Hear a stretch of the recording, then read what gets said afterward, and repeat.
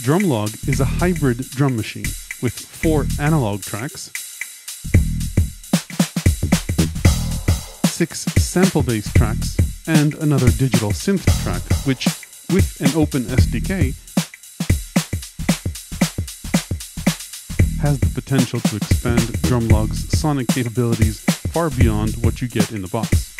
It has relatively extensive I/O if you want to process tracks with external effects or control it via MIDI and USB, and a relatively easy to use interface.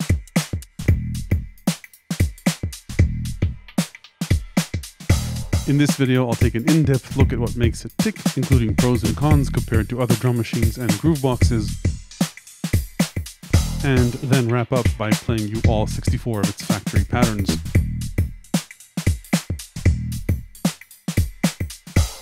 Before I start, a quick disclosure. Korg sent DRUMLOGUE over for review, but as always, they have no say over the content of this video. This channel is funded by viewers who subscribe to my content and book updates on Patreon, YouTube Premium and ads, and price check affiliate links in the description, which help the channel regardless of the product you choose to buy.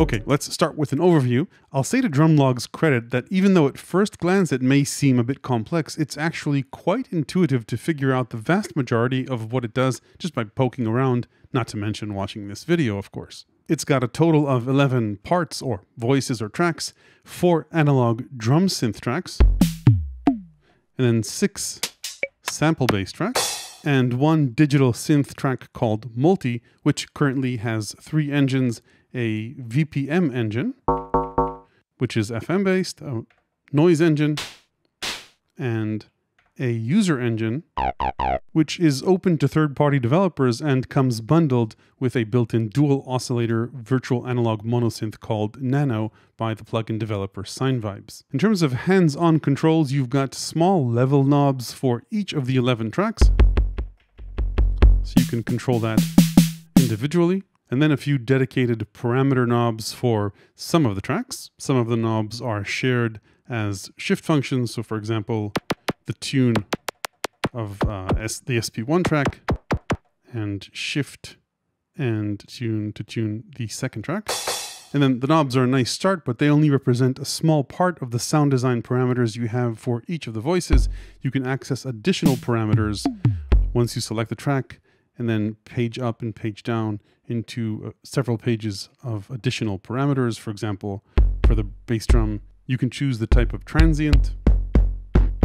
So typically each of these will have a couple of parameter pages dedicated to the individual instrument, and then a couple of other pages dedicated to mix and routing to effects. More on that later. The knobs, by the way, are pots, so very fast and good control, and these are encoders under the screen. They're click encoders, so it does take a few turns to go through their entire range. Aside from the 11 tracks, you've got 2 send effects, delay and reverb, and 1 master insert effect. Each of these effects also has a few models or types, and these are also open to the SDK, so potentially you could have totally different effects here developed by third parties.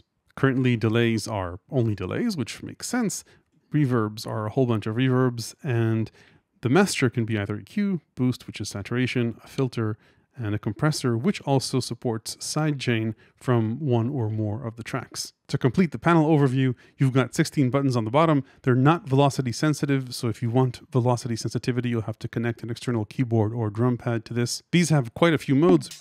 So for example, in live mode, they just play the different parts.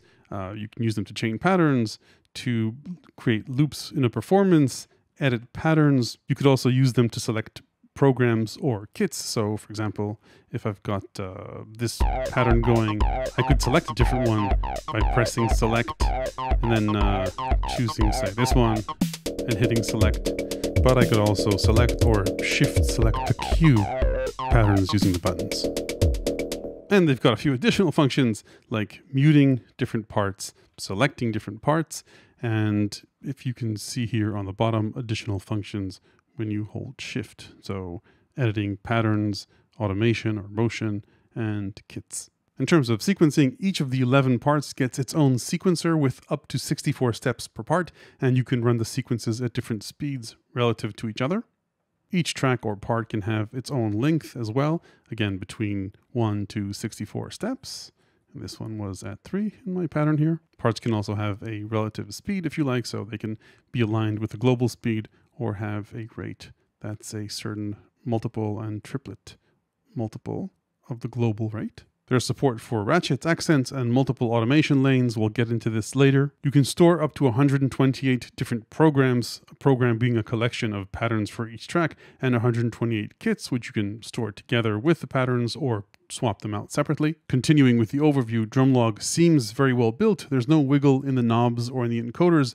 The screen is high-res, contrasty OLED, viewable from any angle. It's quite small for sure, but you're mostly seeing and editing only 4 parameters at a time, so it's not unreasonable. One of the things that takes a bit of getting used to is the distance between these side encoders and the parameters that they control. So obviously a wider screen would have been better. The panel is brushed aluminum and is a bit of a fingerprint magnet. The sides are, I think, wood, but don't hold me to it. And the rest of the enclosure is plastic. Overall, DRUMLOGUE is quite light at 3 pounds or 1.4 kilos. In terms of connectivity, DRUMLOGUE has quite a few options for its size. You've got 1/4-inch headphone outputs and stereo left and right outputs. Then, like I mentioned, 4 assignable outputs. You can assign any one of the 11 tracks to these 4 outputs. Then there's a 3.5mm audio input, analog sync in and out, MIDI in and out.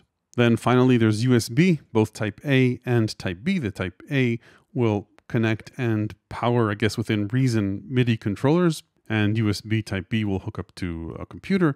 Both send and receive MIDI, and you can use the USB Type B slot when DRUMLOGUE is in storage mode to pass samples onto the internal storage, and when such third-party plugins become available, either add multi-plugins or effects plugins to it. Managing programs, kits, samples, synths, and effects plugins on DRUMLOGUE doesn't require a librarian. All of its contents are just available when you connect it in storage mode. So that's it as far as the overview goes. Let's dive in a little bit deeper and start with the 6 digital sample-based tracks. DRUMLOGUE has 6 voices or parts capable of playing back samples. Note that DRUMLOGUE isn't a sampler, even though it does have an audio input if you want to mix in external audio or process it with the effects. So you'll need to load up samples using the USB port in the back. There's no official word in the documentation as to how much storage is available for samples, but when you plug it into the computer to transfer files, it says there's 32 megabytes free on the drive. So I assume that's the upper limit for samples, projects, kits, and user synths and effects. Sample playback is, at least currently, limited to an attack decay envelope, each of which can be, I think, around 2 seconds long. So the longest possible attack and decay envelope is about 4 seconds. That said, I tried, and you can load up samples that are longer than 4 seconds. So I actually loaded up a sample. If I go into the user samples, these, by the way, are a few Percons samples from my sample pack, but let's move on to this. This is a stereo sample that's about a minute long. So if I go ahead to edit its parameters, I can move the start point forward. But regardless of where I set the end point, you're limited to, this is as long as the decay goes, and we can make the sample a bit longer by adding attack. So that's the segment that you get, and I can move this segment backwards and forwards through the sample. And yes, you can automate this. So if I go to this preset, so if I hit play here, I'm basically moving through different start points in the sample at a very slow tempo. You do get clicks when a sample cuts off the previous one. Hopefully this is a beta issue.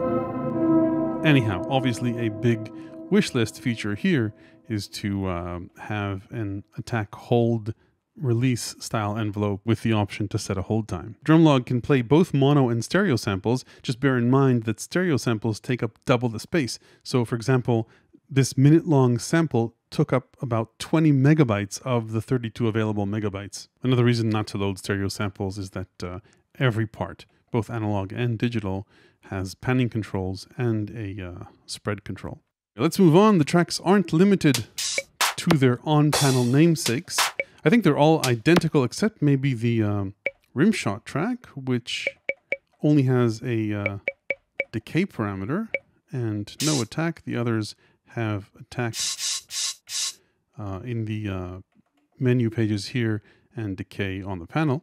Anyway, you're not limited to, say, having closed hats here. You just go into the sample selection, and there are a few banks of samples. So these are 16 hats, and then there's a bank of open hats, rim shots, claps, and then a whole bunch of miscellaneouses.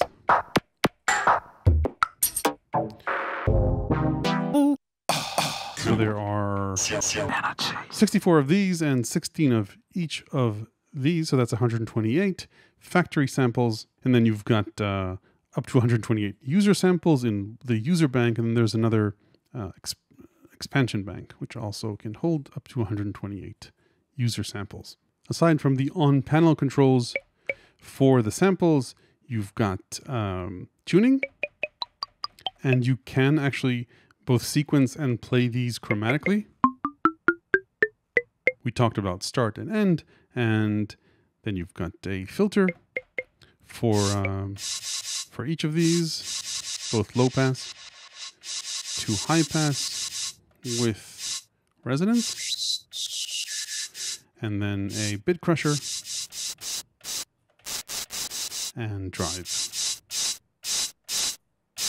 So those are the sound design controls for samples. Let's move on and talk about the analog parts. The kick gets these 3 onboard controls, and then a few more on-screen controls, a sample-based transient. Let's maybe change this a bit. So a few transient options here, and then you've got a control over the pitch sweep and time, hold time, and the level of the attack. That's the sample-based transient that's layered on top of the analog kick. Then there's the snare, snappy control, tune, decay, and again additional parameters available on these pages. Same deal here, snappy type, and tone changes the tuning deviation of the 2 drum heads, level of the snap, and a cutoff with resonance. Moving on to the low and high toms, their parameters are identical, except that they have a different tuning range. So again, 3 on-panel parameters, and let's see what we've got here. A layer, so again a digital layer on top of the analog tom, level of that layer,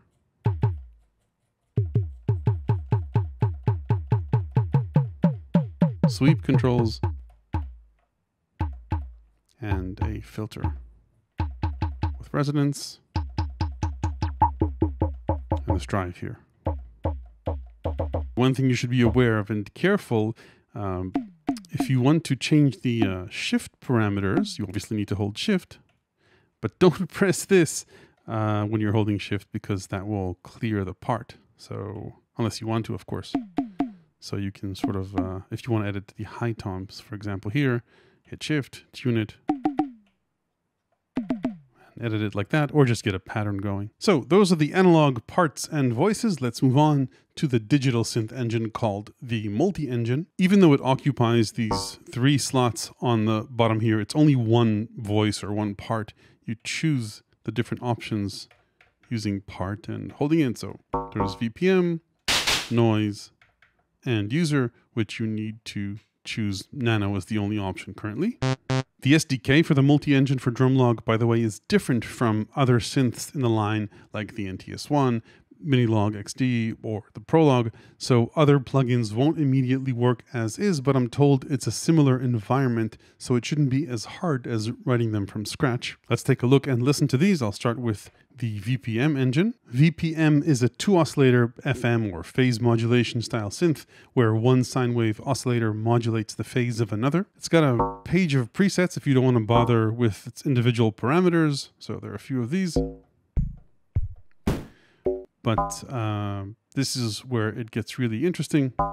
There are a few envelope options. Let's set this to ASR so it'll hold. You can choose the note that it'll play, and you can automate it this way or just use an external keyboard to play it. The screen, by the way, will quickly dim and remove the parameters, so just touch them and they come back. Anyway, so it has a few interesting options. Let's move index all the way down. It starts with a sine wave. Let's pitch it up. And then index is the mod depth for the second oscillator. And the ratio is the ratio between the modulator and the carrier. Basically, the higher the harmonics get as you move the index up and down.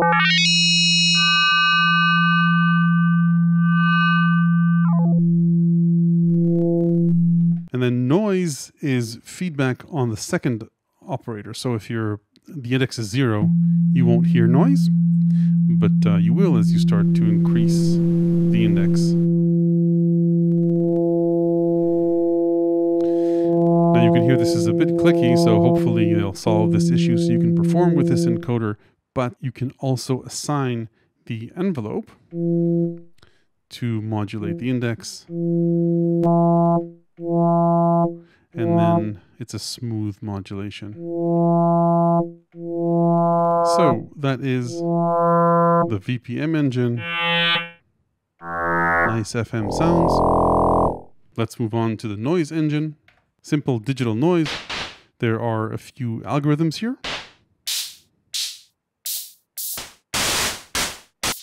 And controls as you'd expect for resonance and a filter, and then attack and release. And that's pretty much it in terms of noise parameters. And then moving to the third option, the user engine. Like I mentioned, this can be anything you load onto it when developers start making stuff for it, but the bundled option is Nano by Sine Vibes. Nano is a 2-oscillator virtual analog synth. You've got multiple waveforms to choose from, and you can detune them from each other.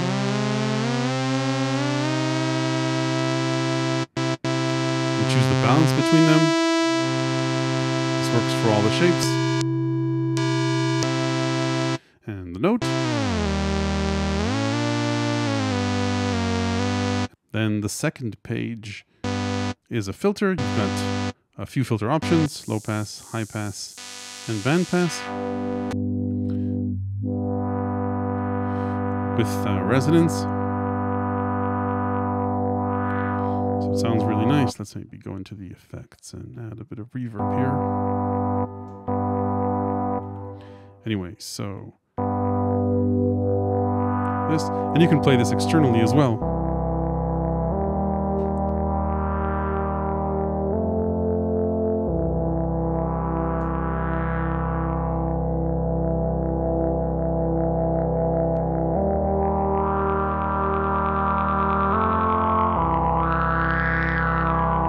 Resonance, I think, sounds really nice here.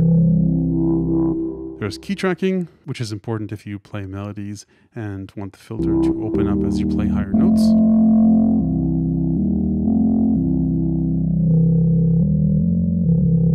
And then, unlike all the other engines, there are actually 4 pages of parameters here. So page 3 is the envelope generator and page 4 is an LFO. Let's maybe start with the LFO. So you choose a depth and you can point it to pitch or the filter. Let's maybe cut the resonance a bit and lower the frequency, choose a different shape. Okay, so that's the LFO, and there are a few LFO shapes. Trapezoid peak, sample and hold, which is random, and a smooth random. So that's the LFO, and that goes to pitch as well if you want vibrato, and then an envelope generator, again sent to either pitch or the cutoff, with multiple envelope types. Let's keep it at decay.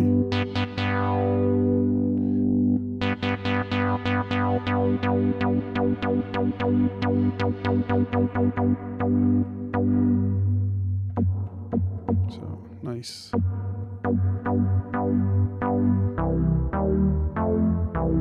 So that's Nano, and for those interested, yes, it can get quite acidic.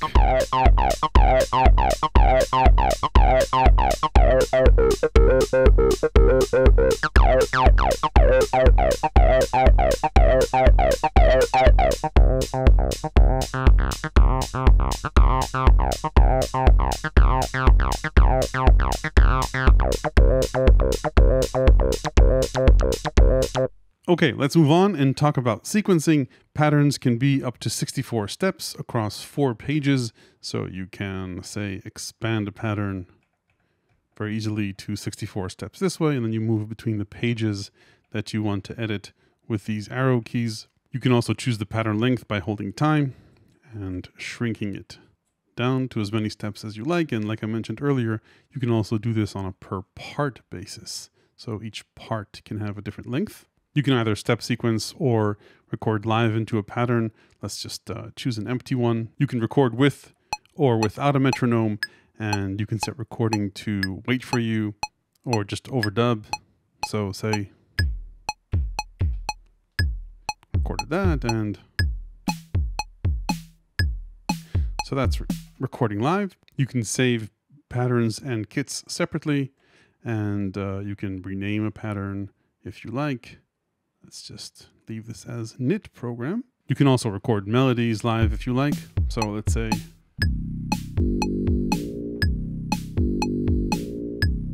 aside from recording steps into a pattern live using the pads or an external keyboard, you can also record automation or the motion of parameters. And I'm gonna, for a second, go ahead into the global parameters and turn off the metronome. We don't need that anymore. Let's say that I wanted to automate the index in this pattern. Just hit motion and start turning the knob. Oh, of course, hit record. So hit record. You can see the steps being recorded. And there's no smoothing here. I think it would be nice if they had that. And let's say I wanted to also have noise change throughout the pattern. Just hit record, and once I start turning the knob, it'll start recording, and it'll do that for the length of the pattern.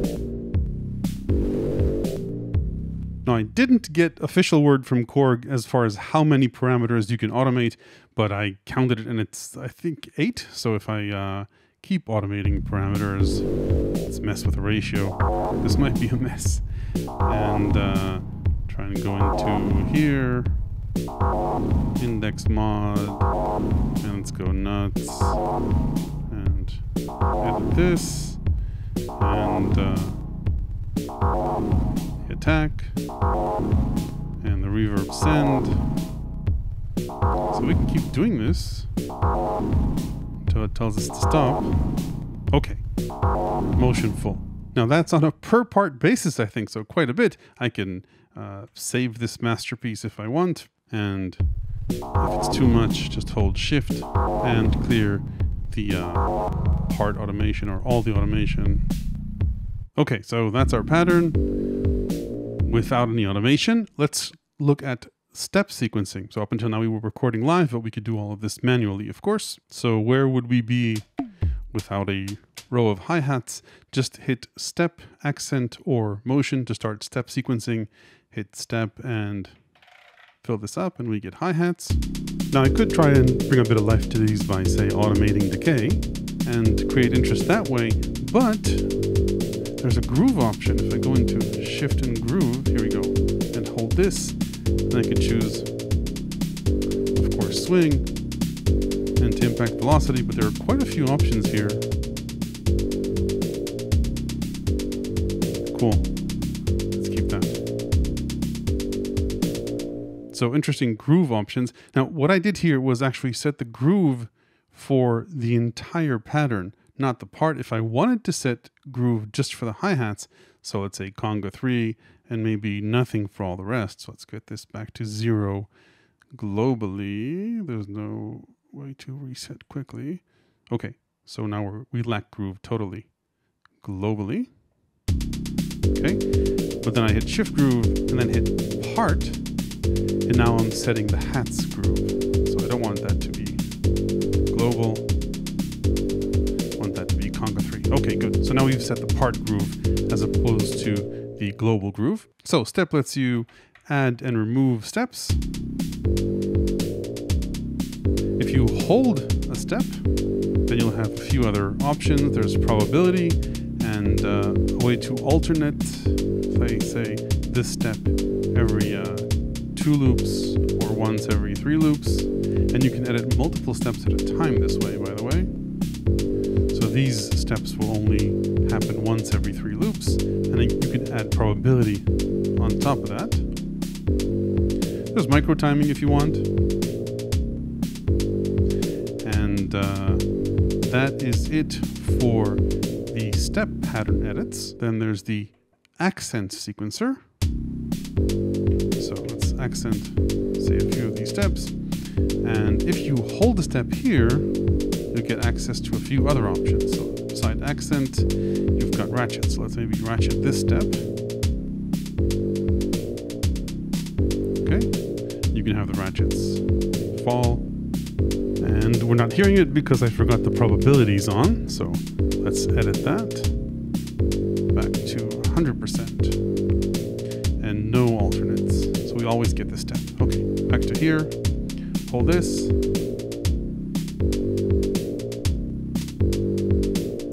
Okay, got our ratchets rising. This goes up to 4. Let's keep it flat. Cool. So ratchets. Now there's one more hidden option here that doesn't appear on any of the tracks, any of the parts, but the multi-part. So if we enter the multi-part and go back into the step mode, you'll notice that we can sequence ties here or note lengths. That's only relevant for the multi-engine because that's the only one with an attack sustain release envelope. Hopefully we also get attack sustain release envelopes for the different sample-based parts, but we don't have that currently. Then the last thing we can step sequence if we want is the automation. Let's say, for example, go into our VPM part. So you can't see which lanes are automated. Unfortunately, you have to just press a step and then wiggle its button.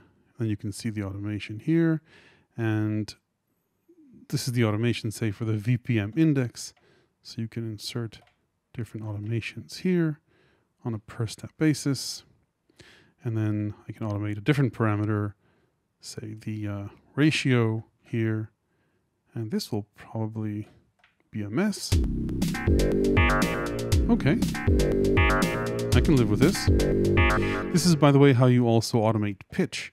So if I hold this here, you'll notice that we can, here we go, note. There's a note name here. Okay, so that's note automation. And for lovers of randomness or glitch, you can also motion sequence the sample. So let's lower the VPM engine for a bit and go into, say, the close hat part. Okay, so that's our hi-hats. And then let's change things up a bit. I've got the steps triggering here. Let's say in this one, change this hat, and this one change to this hat, this one change to this hat, and this one, why don't we swap the bank to the open hats, or why not go to my user bank? Yeah, and choose a Percon sample, for example. It seems to work for the first sample. Frankly, I don't know if you're supposed to be able to do this across multiple banks because sample flipping isn't a documented feature, but it at least partially works in this beta, so hopefully this feature carries on to the production version. Okay, so that's pretty much what you need to know about sequencing. There's, these shift functions, I won't go through all of them. Let's say if you've got too much automation, you can clear a part automation or just all the automation. And you can clear a part pattern or the entire pattern. Then hitting this again is an undo. There's no overall undo, but there is when you clear these patterns. We already talked about groove per pattern or per part earlier. I mentioned timing as well. Let's maybe show you a pattern I created with a few polymeter options. So let's go for this. So here, for example, you can see we've got different length tracks. This is 3 steps long, and this one I think is 9 or 7. So this is a nice way to make patterns that don't sound as repetitive. And there's a nice factory preset that shows this off as well. And if I didn't mention it, you can see all 11 patterns, 16 steps per bar on screen at once.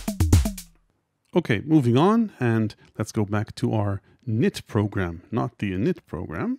Let's talk a bit about effects. DRUMLOGUE has 2 send effect slots, a delay and reverb, which, like I mentioned, in the future probably will be able to load up user effects into, and then a master effect slot, which is an insert effect. So these 2 are sends and these are inserts. So let's say, for example, that I wanted to add a reverb to the hats, and in live mode, if I don't want it to play, you can hold the part button and press the part to select it silently. And then if I page up to the mix/routing section, I can add reverb and also add a delay send if I want.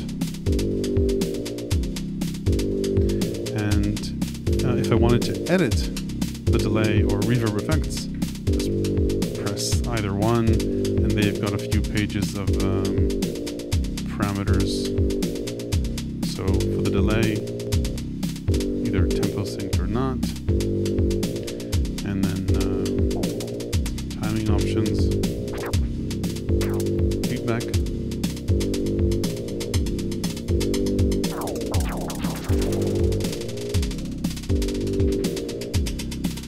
And routing options, ping pong,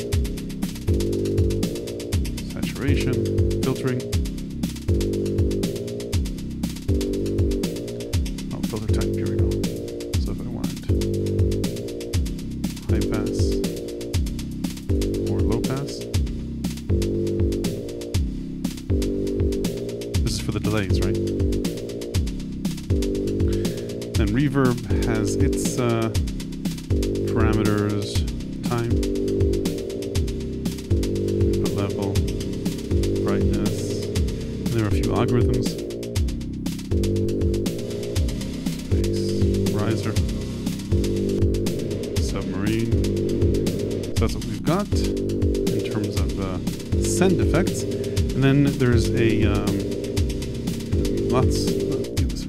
a master effect. So simple EQ, saturation. So let's go into here.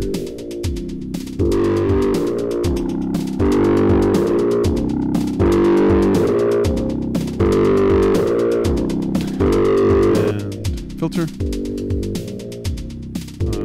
Here we go. Simple master filter.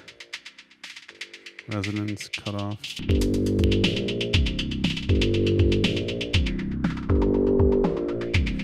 And a, where are we at? Compressor. We've got threshold, attack release, and the ratio. And makeup gain. E-controls. So the settings I've got here are ridiculously long. Let's make them a bit shorter. And a faster release. So stream.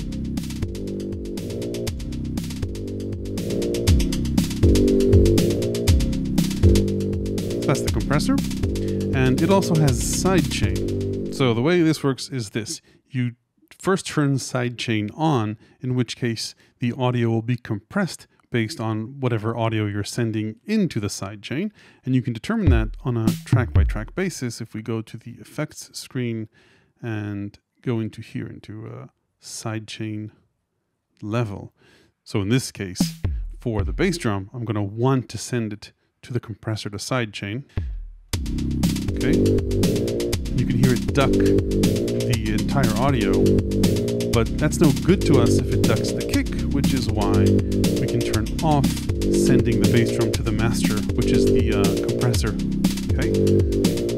So now we get the kick, and we can adjust the compressor settings to taste.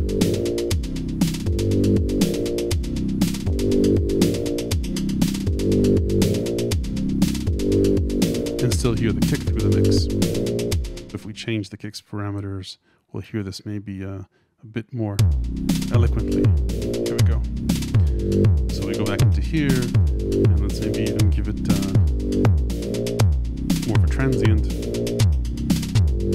Okay, so it's cutting through the mix, as opposed to just sending it to the master, which doesn't do us any good.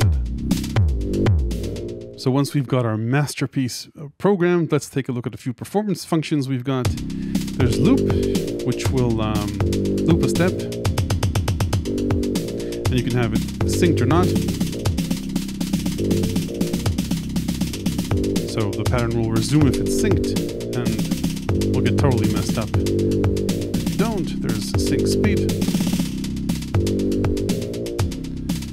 And you can hold multiple notes.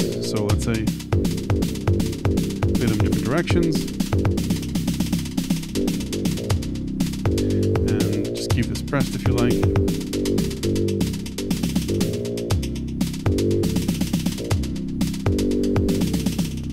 So loop's a fun one. And I think select is also an interesting performance function. So let's assume this is our pattern, and I've got it saved here as knit pattern, of course. Then let's save it here as well into pattern 10 and make a few changes to it. Let's say go into the snares, for example, and just go to town here with the snares. Okay, and save this in this slot. So now when I hit select, I can move back and forth between these patterns and say use this as a fill,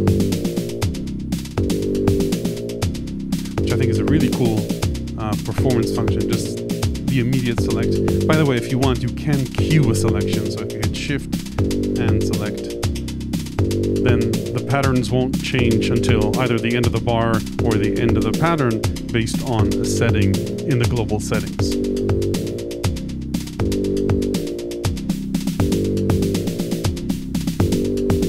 So that's the select as a performance function.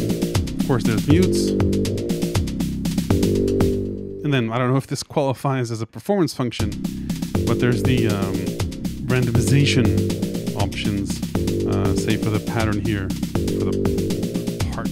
So let's go to my poor snares again. Oops. And hit randomize part. This randomizes the steps. You can also randomize the kit. So a nice way to come up with ideas there. And as long as you don't resave the pattern, you can always just reload it while it's playing.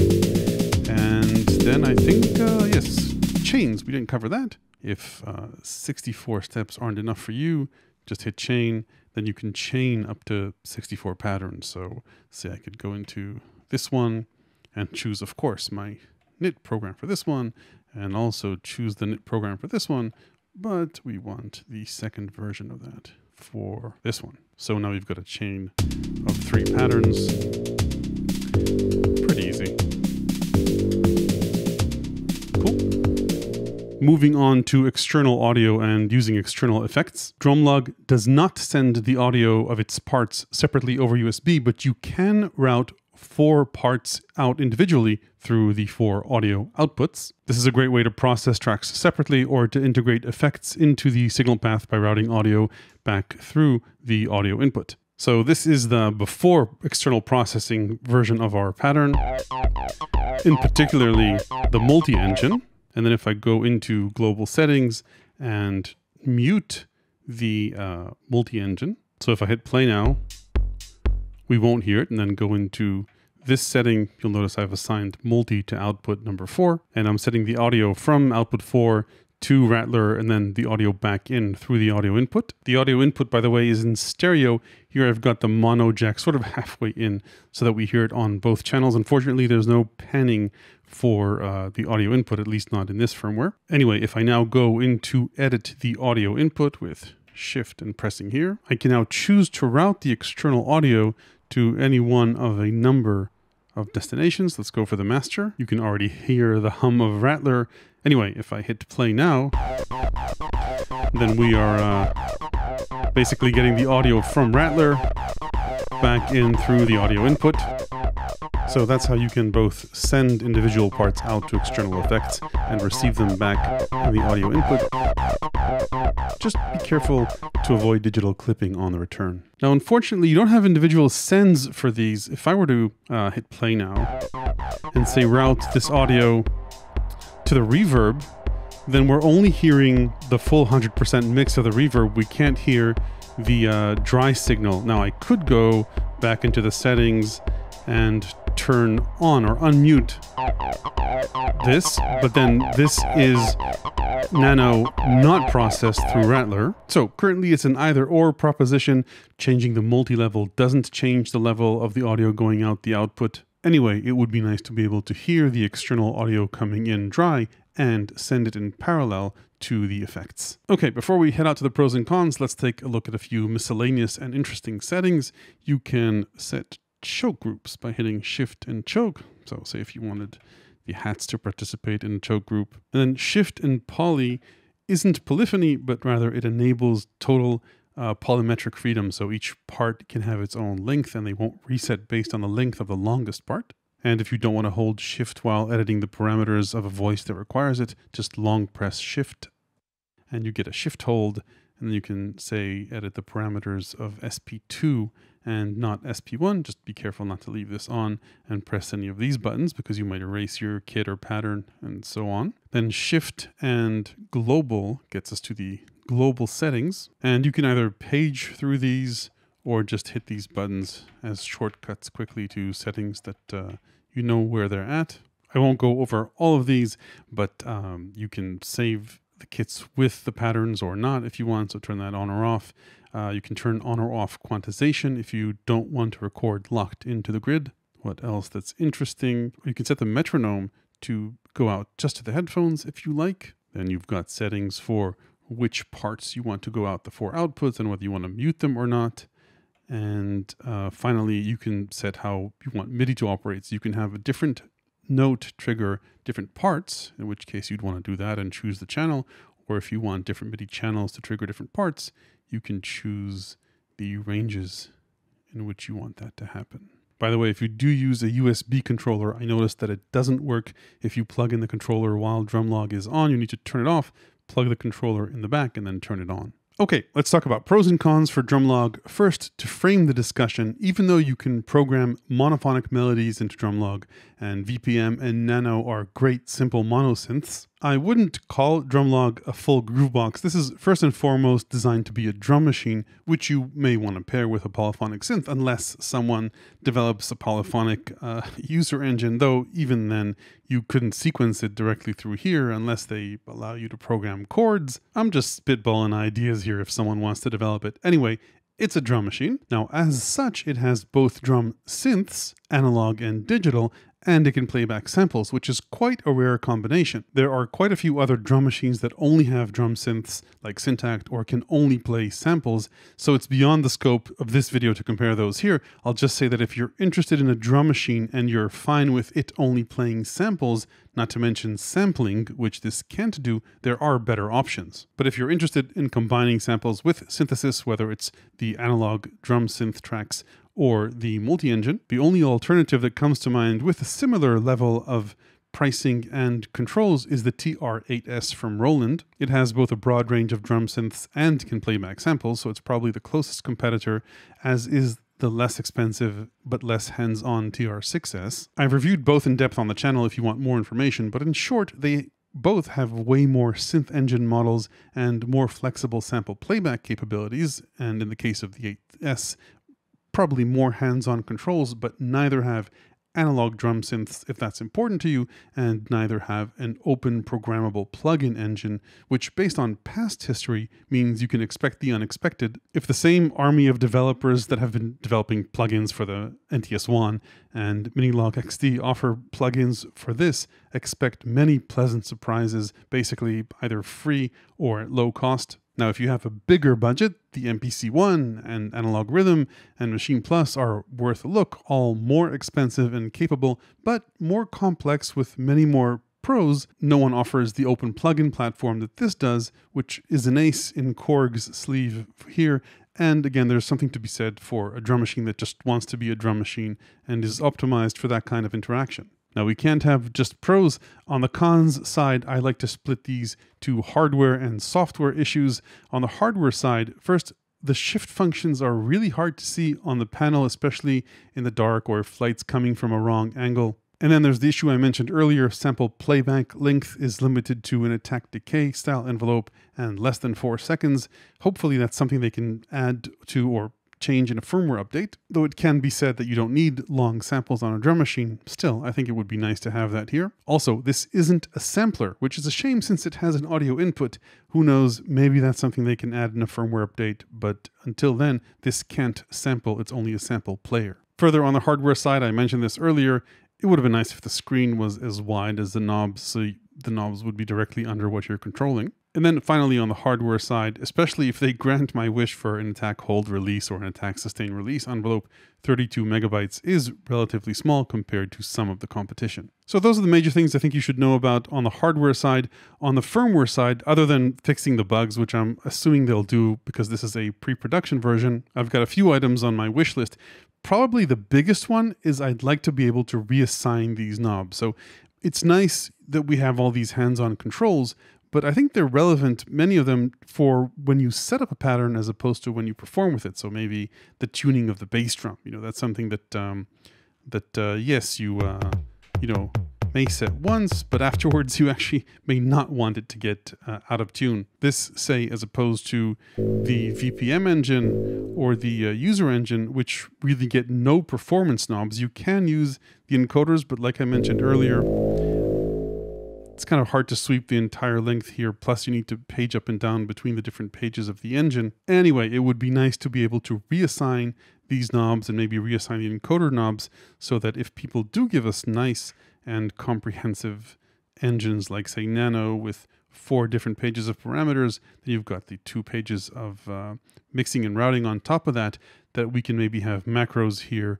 and reassign parameters to the stuff that matters to us when we want to perform with a pattern, as opposed to just these preset parameters. Now, if Korg don't grant my wish, many of the parameters here are MIDI mappable, so a small companion MIDI controller with a few knobs can take care of that. Most of the parameters, by the way, are indeed accessible via MIDI, but some, for some reason, aren't. For example, I think like the cutoff frequency here. Hopefully it shouldn't be hard to expose these in MIDI as well. And then one more wishlist feature, I think it would be nice if they would let us use these pads to play notes chromatically or in a scale.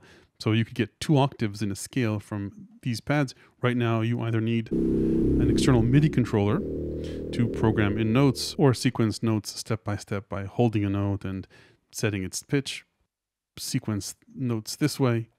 Since all 6 sample tracks and of course the multi-engine can be played melodically, I think that playing these pads would be a nice shortcut as opposed to going step by step and sequencing using a menu. So that's it for DRUMLOGUE. Stay tuned for a quick run through of the factory patterns. If you liked the insights in this video, there are plenty more in my ever expanding book available to the people who support this channel on Patreon.